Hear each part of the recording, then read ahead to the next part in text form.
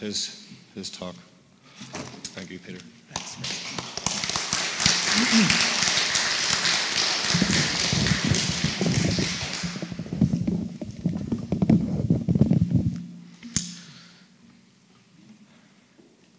Well, it was interesting to hear Ambassador Ford talk about the U.S. role in the world and Donald Trump. I guess I'm the only American on this panel, and so I bear some of the blame for what's going on, although I've tried to do everything I can to prevent it. Back in 2012, the filmmaker Oliver Stone and I released our documentary film series and first of our series of books called The Untold History of the United States, which was a history of the American empire and national security state. And we wanted to, well, I knew the answer already, but Oliver was trying to figure out, when we had dinner in 2007, whether George Bush was an anomaly, whether George Bush was something exceptional in the American tradition, or whether he was consistent with patterns that had developed over the long run. And my view, of course, was that George Bush was a more egregious example of America's wrongdoing in the world that had gone on at least since the start of the American empire. So we explored this, and we began our study with the Spanish-American War, and especially the U.S. intervention against the popular Aguinaldo forces in the Philippines. And the United States, you know, we debated where to start, because we could start with the colonization of the United States by the British. We could start with the genocide of the Native Americans. We can start with the introduction of slavery. Many people consider America's original sin. But we decided we would start with the 1898 and the rise of the American empire. And then the United States becoming the world's leading counter-revolutionary force. Well, in some ways, as Ambassador Ford said, we did learn from the British, but we also learned some negative lessons from the British, because the United States did not want to have a colonial empire. The United States wanted to have what we call the open door empire. The United States realized that we didn't have to put troops everywhere, at least back then, in order to maintain domination, the goals of which were access to cheap labor, access to the world's resources, and access to the world's markets. Because the crisis of the 1890s, the 1893 Depression, the United States debated there were two ways to get out of the 1893 Depression, because it was a depression based on overproduction. So you can get out of that either by increasing domestic consumption, raising the standard of living of workers at home, or you can get out of it by trading, finding overseas markets to get rid of your surplus goods. Of course, given the class structure of the United States in the 1890s, they opted for overseas markets to deal with America's crisis of overproduction. And that pattern consisted in the 1900s, 1910s, 1920s, with intervention after intervention into Latin America. But the real history of the American empire, as we know it now, begins with World War II, and begins with the fundamental myths of World War II. And there are three fundamental myths that I like to talk about. The first is that the United States won the war in Europe. If you ask Americans who won the war in Europe, they'll say the United States did, with some assistance from the British. And that's what Americans believe. And they're very, very ignorant about the history. I did a survey, an anonymous survey of college undergraduates, and I asked them how many Americans died in World War II. And the median answer I got was 90,000. Which meant they were only 300,000 off. That's at least in the ballpark. I asked them how many Soviets died in World War II. The median answer I got was 100,000, which means they were only 27 million off, which means that these kids A students, college educated, had no idea what the Cold War was about, no idea at all what Ukraine is about, no idea what's going on in the world. And so we're dealing with a crisis of ignorance in part. And when you have a crisis of that depths of ignorance, then you're going to have a crisis in a lot of other areas. And that's what we're seeing now. The Americans, Ambassador Ford mentioned American exceptionalism. Well, he's right. That is America's abiding sickness. And it goes back to World War II, to the victory over fascism, which the Americans claimed for themselves. It goes back to World War II and the other myths, which we'll get to in a second. This idea that the United States is not only different from everybody else, but the United States is better than everybody else. That all other countries are out for territorial aggrandizement, for increasing wealth, for geopolitical domination, motivated by greed and desire for power. But the United States is different. The United States wants to spread freedom and democracy. The United States is benevolent. It's altruistic. It only wants to do good in the world. And that seems crazy to you, of course, but that's what most Americans believe. And most Americans believe and accept that uncritically. And they're taught that from their earliest days of watching television. This notion is so sick and pervasive. You can turn on the American television networks, especially more liberal networks like MSNBC or CNN, and they'll have a panel of experts. And it could be experts about Syria or Iran or North Korea or Russia. And every one of them will call for sanctions against Russia and saying that Russia's interference in the 2016 election was an act of war. They all refer to it as an act of war. And you wonder, you're watching this, you say, what hole did these people crawl out of? To say that Russia's interference in the US election was an act of war, and to not put in the context of the US interfering in every election, everywhere, at least since 1947, since the rise of this establishment of the CIA, it's mind-boggling to see that. But that's the reality that you live in the United States. So we don't know anything about the US intervention in the 2008 election in Russia. How when Boris Putin was polling in single digits, the US experts went in there and salvaged the election for Putin. I mean, there's just no context for understanding anything that's going on in the world, which makes the United States that much more dangerous, because it's incapable of self-reflection. So this idea, so we begin with the myth about World War II and the Americans winning the war in Europe. And we go to the question about winning the war in Asia. Now, the significance of that is that most Americans believe that World War II ended. It's what Obama said. When Obama went to Hiroshima in May of 2016, I was brought over there. I go to Hiroshima a lot. I take students on a study abroad trip to Hiroshima and Nagasaki every summer since 1995. So this is going to be my 24th time that I've taken students to Japan to study the history of the atomic bombings and the nuclear arms race. I direct the Nuclear Studies Institute at American University, and my expertise is mostly nuclear history. And so, but the American understanding is that as Obama goes to Hiroshima, he says, World War II reached its brutal end in Hiroshima and Nagasaki. Nonsense. That's saying that the atomic bombs ended the war, and therefore the atomic bombing was justified, which most Americans, well, the latest poll in 2016 showed that most Americans thought that the atomic bombing was not justified, but that was the first time we've ever come up with that.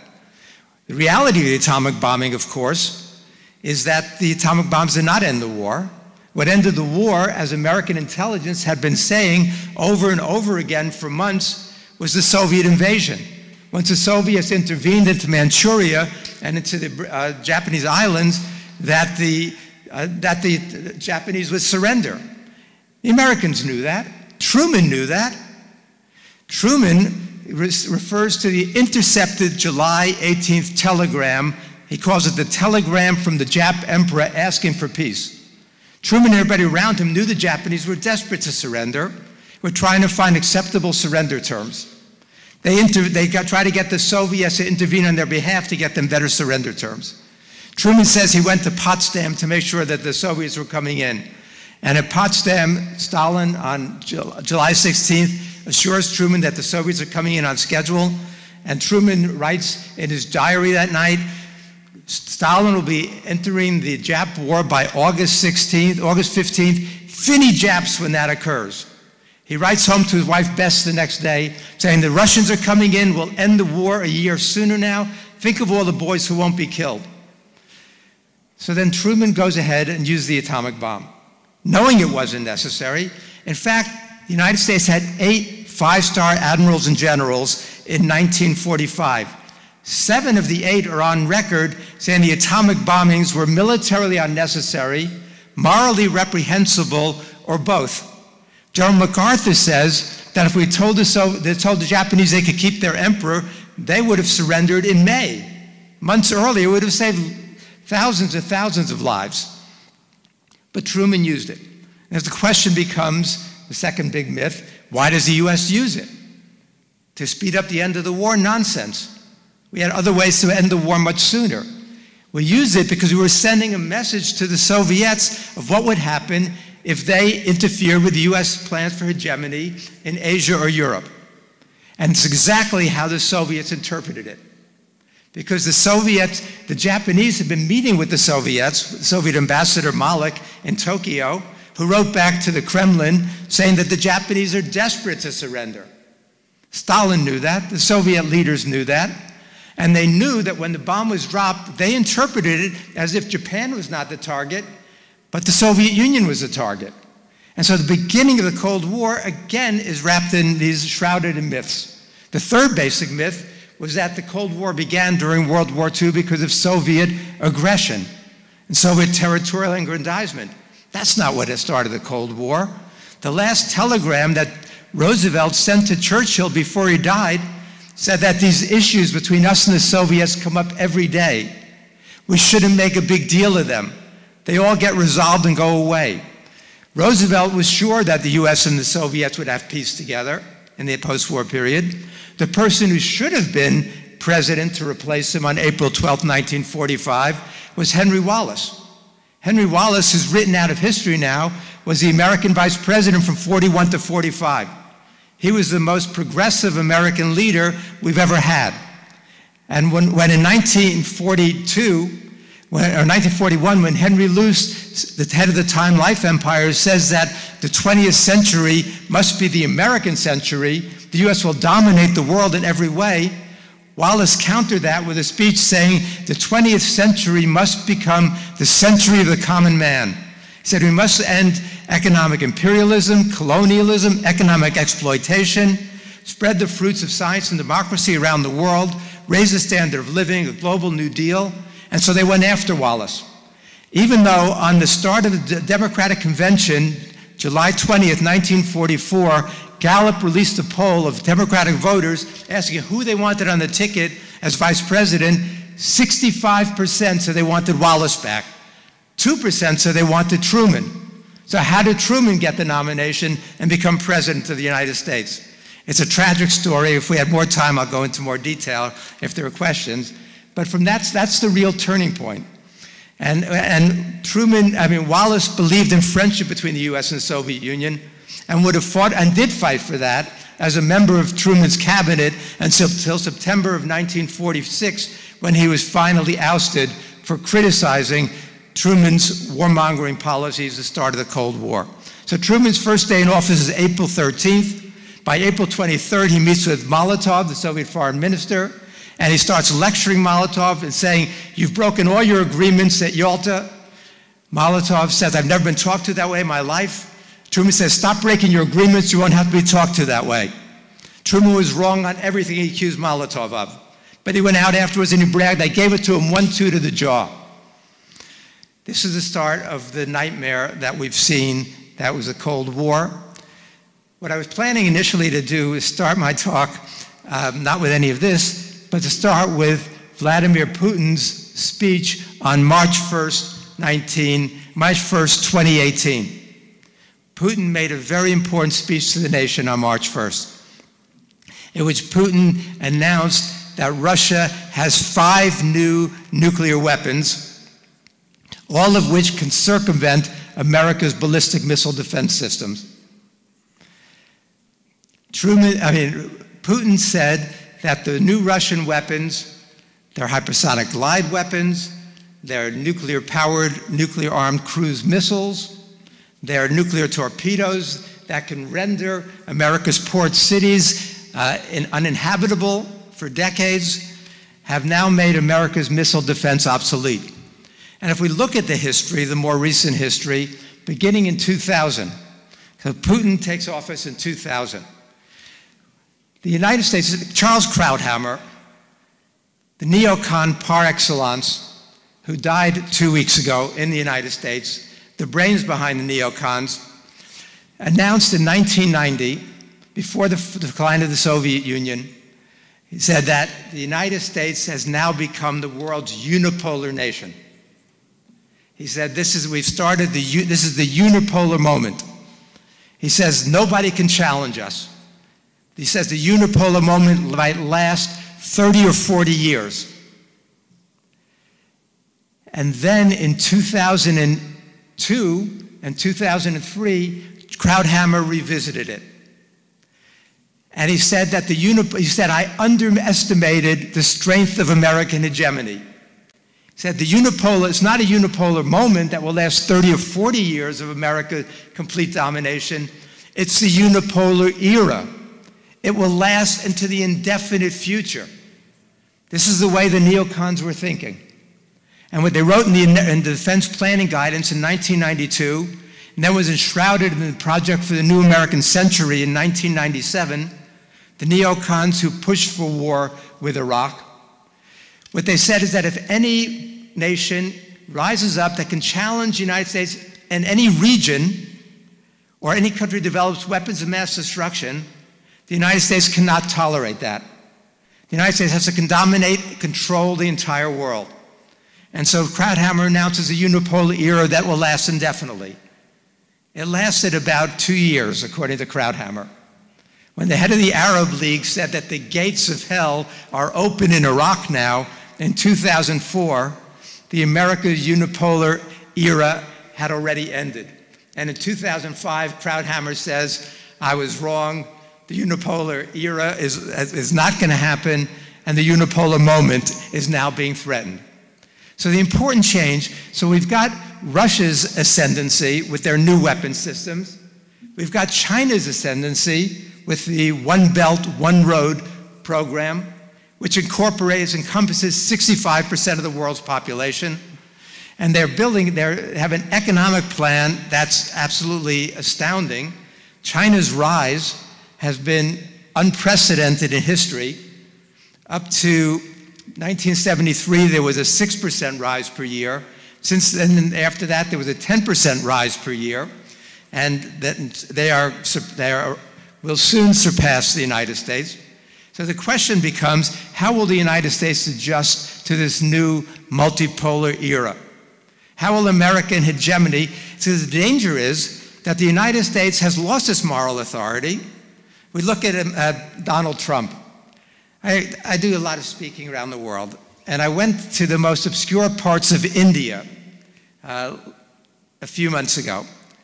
And I would go out to places where I was the first foreigner they'd ever met. Small colleges, 2 hours out of Nagpur. They'd never met a foreigner before.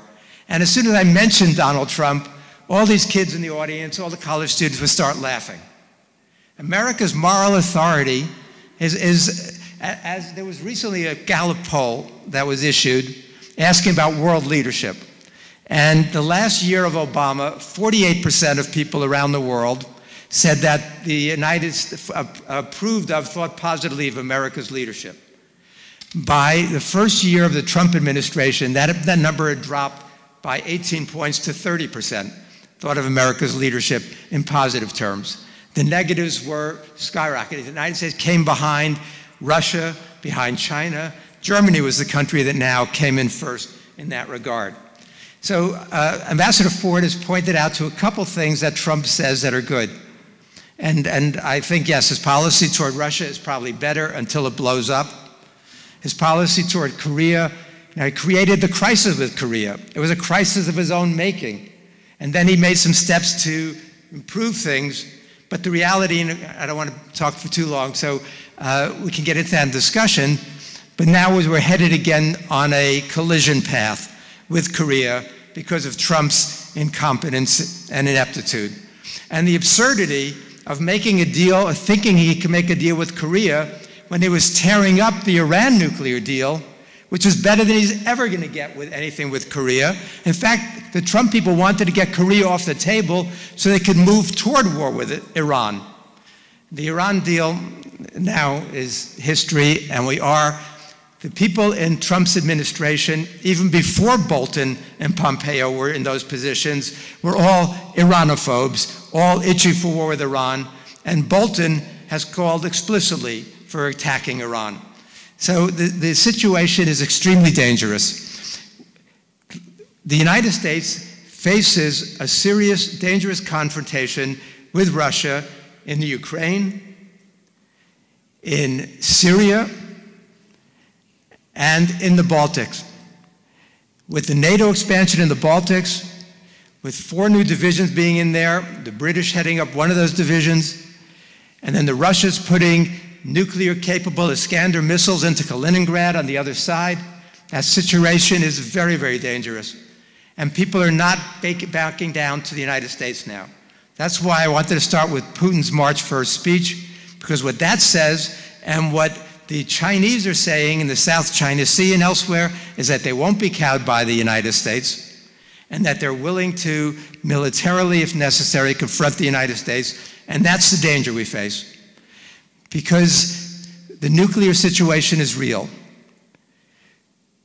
The latest findings of the nuclear experts is that a limited nuclear war between India and Pakistan, in which 100 Hiroshima-sized nuclear weapons were used, would lead to partial nuclear winter and up to 2 billion people being killed by the effects of nuclear winter. A limited war with 100 Hiroshima-sized nuclear weapons.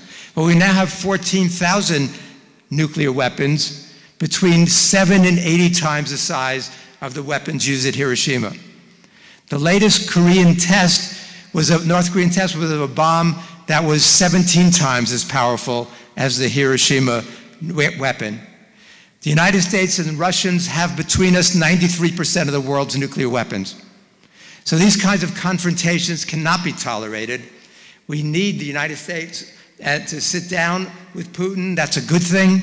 We need to work together, resolve these crises, because they're all much too dangerous. So there's a lot more I'd like to say, but we'll leave it for discussion. But it's a very dangerous world now. When the Bulletin of Atomic Scientists moved the hands of the doomsday clock back to 2 minutes before midnight in January, the closest we've been since the 1950s, they knew what they were talking about. The world is much more dangerous than it was in 2012, in 2014, and now the question is, how will the U.S. adjust to this new multipolarity? Is the United States going to try to maintain hegemony? If it does, then our future is probably pretty bleak. If the United States can be forced to adjust, then maybe we still have some hope for future generations. Thank you.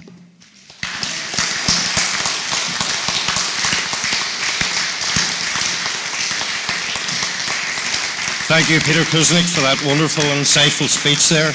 And I would also like to thank Peter specifically because he's a very busy man and maybe 200 plus interviews per year and speaking tours around the world. And Peter asked for no fee for coming here and taking part in this 5-day Imperialism on Trial tour.